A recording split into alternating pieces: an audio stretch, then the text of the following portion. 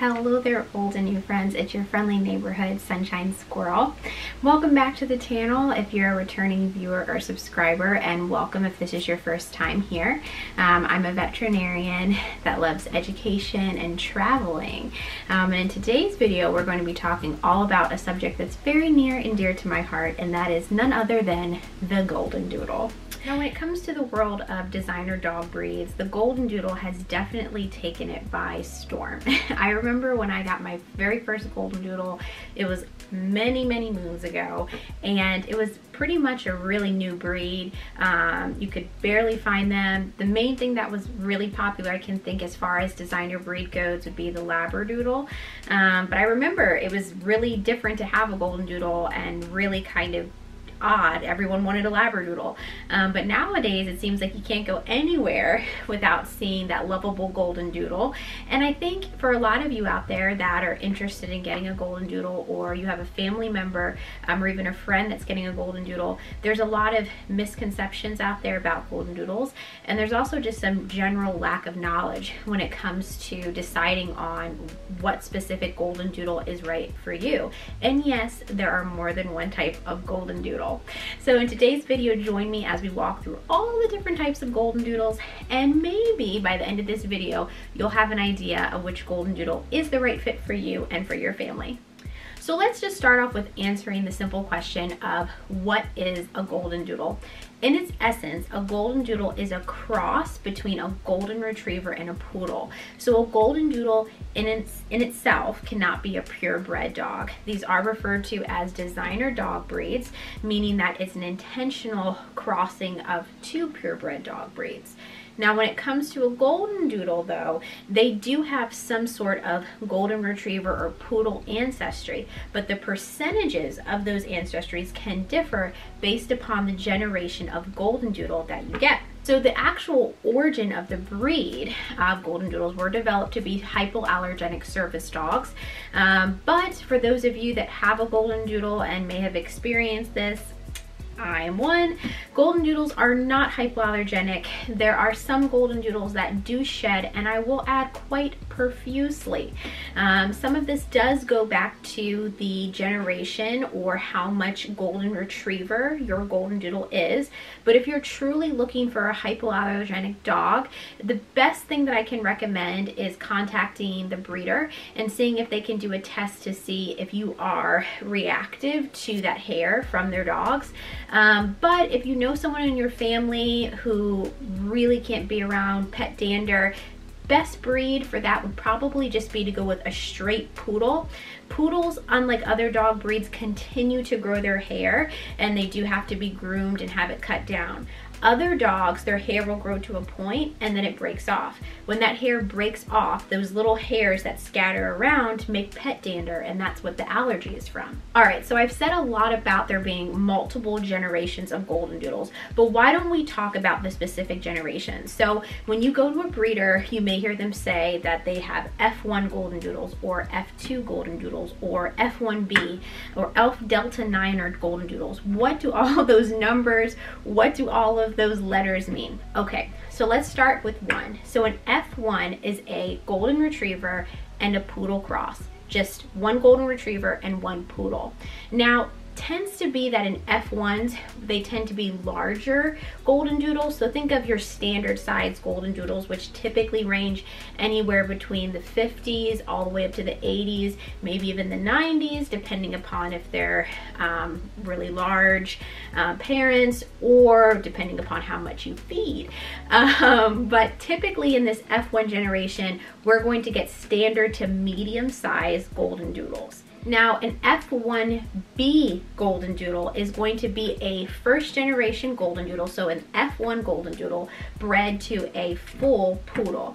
Now, as we start to get into these later generations, that's when we can get a lot more variation in color of the coat as well as the size.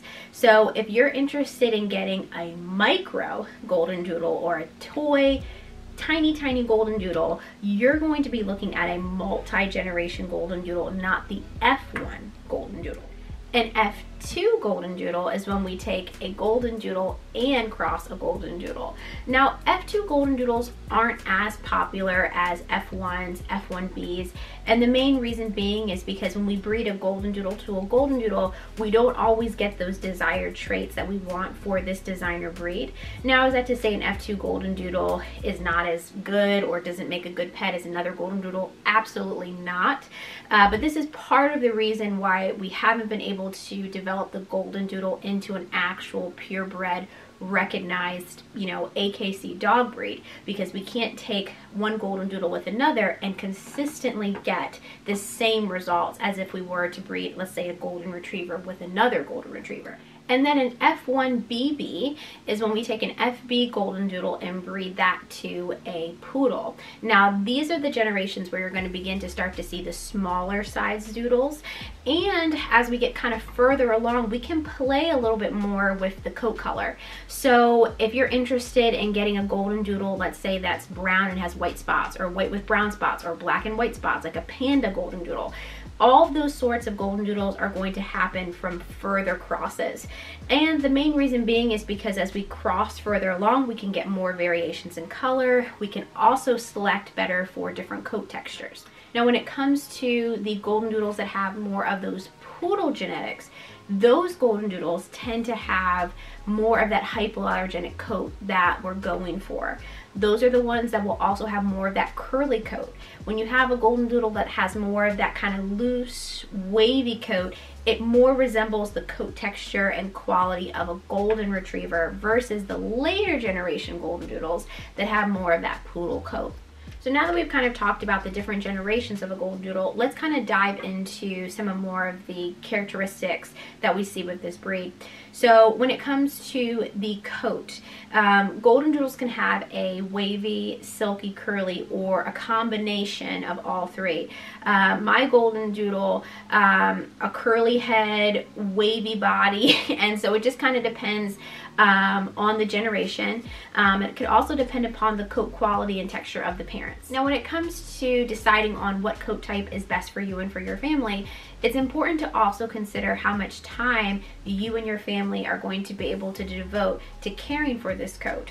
Now, if your pet has more of that curly, more of that poodle coat, those sorts of Goldendoodles are going to require more brushing, and their coats do tend to become a little bit more matted. So you're going to need to make sure that you carve out time daily to brush your Goldendoodle and also take them to the groomer.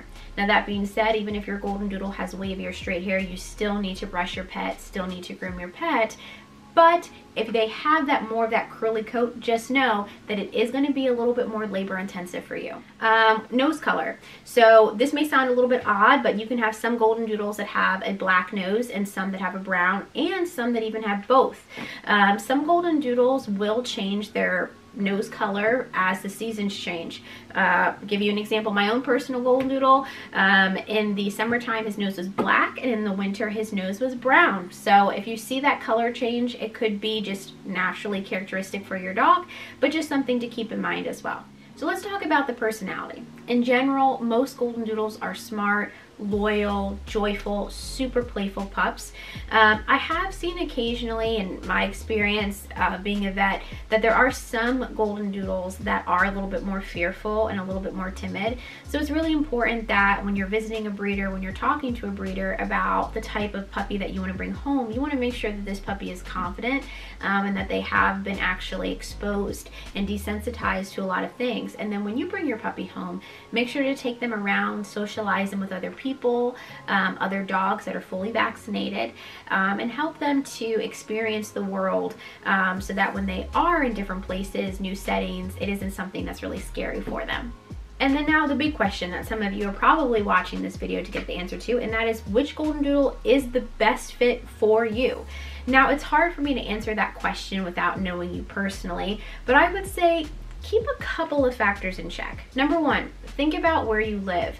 Now, if you live on a property where you have a house, you have lots of land, or you have a fenced-in backyard, a standard or a large-sized Goldendoodle may be a good fit. If you live in a condo or a townhouse setting, you may want to consider a medium or a small-sized poodle instead. Another thing you may want to think about is, what is the dynamic of your family? If you have smaller children, you do need to keep in mind that a larger breed dog sometimes can accidentally hit children over, bump into them, things like that. But if you get a smaller Goldendoodle, which you may also have to keep in mind is the puppy's safety, and explaining to your children how to kind of safely interact with that dog, and that even though they look like a stuffed animal, they really are not. Another big factor that you're going to want to consider is the coat type. I know we've kind of talked about this a lot, but it's really important for those of you out there that do suffer from allergies or have someone in your family that does. Make sure to take time to figure this out. There are even some dog breeders out there that can help you pick the best puppy depending upon the type of allergies that you have. And you can even do allergy testing to see if you are reactive to that particular puppy's coat.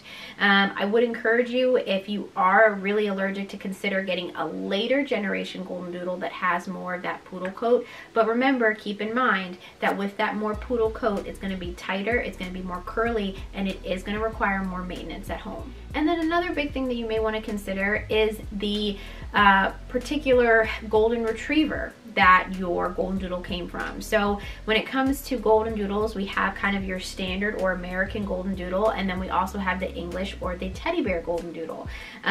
The teddy bear Goldendoodle are actually made from English Golden Retrievers. English Golden Retrievers have more of a blocky head, they have a white coat, and they're not really bred to be sporting dogs. They're more kind of calmer, more of kind of the couch potato. Whereas you have the high energy American Golden Retriever with that beautiful amber coat. If you go more for the English teddy bear side, those puppies are going to have more of that blockier face. The coat color tends to be a little bit lighter. Those Goldendoodles can have more of a white coat.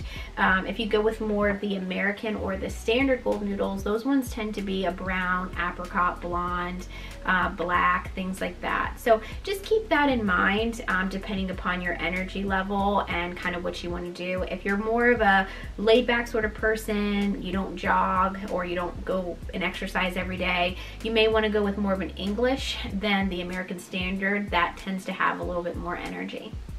Well, thank you guys so much for watching. I hope that you found this video informative. Let me know in the comments below if you have a Goldendoodle at home and what particular type you have. And also let me know in the comments below if you're thinking about getting a Goldendoodle and what specific type of Goldendoodle after watching this video you think is the best for your family. Make sure to subscribe and like for more, and I will see all of you lovely people next time. Bye!